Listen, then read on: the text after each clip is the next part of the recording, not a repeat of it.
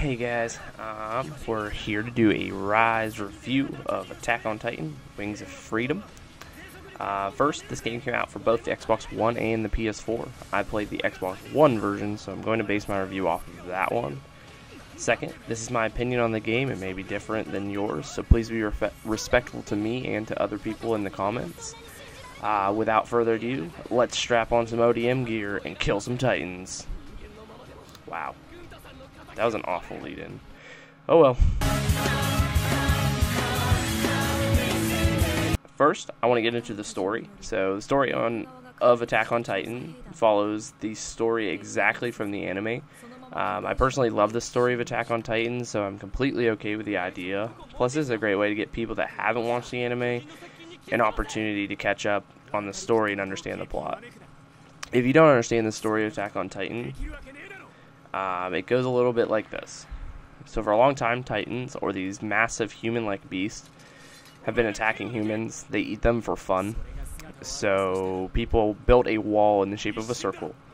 It has layers. So there's 3 layers to the wall, and they live inside that circle, and they just have a pretty normal community with towns and fields and things like that. However, when this game starts, the Titans attack for the first time in years and break through the wall with the help of a colossal Titan, which is somehow different in the idea of the fact that it's really huge. It also can appear and disappear almost at will.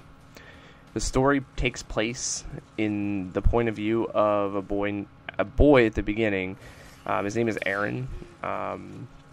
He's greatly affected right off the rip with this because one of the Titans eat his mother. And it puts him on like a journey for vengeance for his mom, and he says he's going to be the best Titan killer. He's also with his friends Mikasa and Armin, which have different personalities than him. He's very like high-strung. Mikasa is very relaxed and very alert of what she's doing. And Armin is, I guess he's not really, he's like more like frightened by things, but he's very smart and very tactical. In this game, the dialogue is all in Japanese, which means that there's English subtitles. Some people could see this as a little bit annoying while playing, but I honestly didn't feel like it made the game bad. I don't really mind the subtitles. Once the main story is completed, however, in this game, there is an option to go onto an extra story. It goes more in depth about a different type of Titan. I'm not exactly sure if this extra portion is something that happened in the mangas. I didn't read those, only watched the anime. But I really did enjoy it, and it adds probably an extra 2 to 3 hours to the game, which the game is probably roughly around 8 hours already. But the story is very well written, and it's very enjoyable, especially if you haven't went through the anime before. Gameplay in Attack on Titan feels a little bit like your Spider-Man, but you have some amazing sword swinging ability. The controls do really well with this gameplay, but at first I found it a little weird to get used to.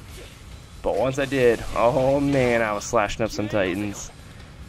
The killing of Titans is usually very fluent during the missions, and you can kind of jump from one Titan to the next, which is cool because it makes the missions not feel so repetitive and boring after doing like very similar stuff over and over again.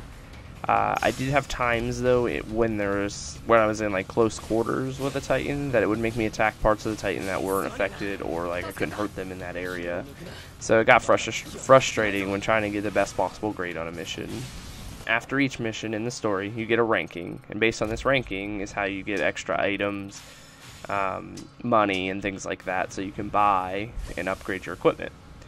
The ranking is based on how many kills you can get, how quickly you finish the mission, and how accurate your attacks were. Which goes back to the previous point, that it gets frustrating when the game tries to make you fail. Most of the missions involve either killing all the Titans on the map, killing certain Titans, or escorting a person from one area to another. Sometimes when escorting people, that the person you're escorting would just stand in place. Which was kind of annoying because you would get kind of far ahead and be killing Titans and then have to go all the way back because they wouldn't move and would catch back up to you. Multiplayer. Outside of the main storyline of Attack on Titan, there was a mode called Expedition, which would allow you to play up to 4 players and go on what they called surveying missions and kill some Titans together. The downside of this is that this is the only way that you can play with your friends. But with an anime with so many characters, it's sad that we couldn't play the story with all our friends. The surveying missions are still graded, and you can receive some rare items from these missions. I also found that the difficulty was way higher in Expedition than in the main story, so the game actually got challenging at points, which was needed in a pretty easy game otherwise. This mode allowed you to play as some of the other characters that weren't a huge role in the main story, which was really cool because I like a lot of the characters that aren't a main role in the main Attack on Titan storyline. In this mode, there's 10 playable characters, all with different strengths and weaknesses. They can be leveled up to level 7, so it kind of gives you that little bit of an RPG element in the game. Graphics. I love the look of this game more than probably anything else about it.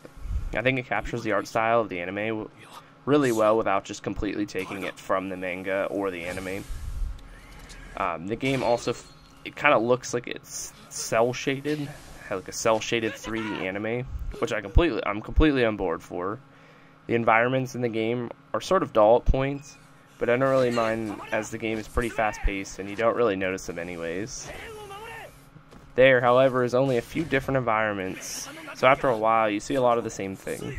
The main ones being a town inside the wall, a set of massive woods, and an open grass field. Even though I love the way it looks, I almost find myself looking for more with the environments and details. Conclusion. In my conclusion of Attack on Titan, I would say it's a fun, pretty short game with some extra modes and elements that keep the game fun for a while, but lacks in a story-based multiplayer. Some bad hit registration and lacking detail in the environments.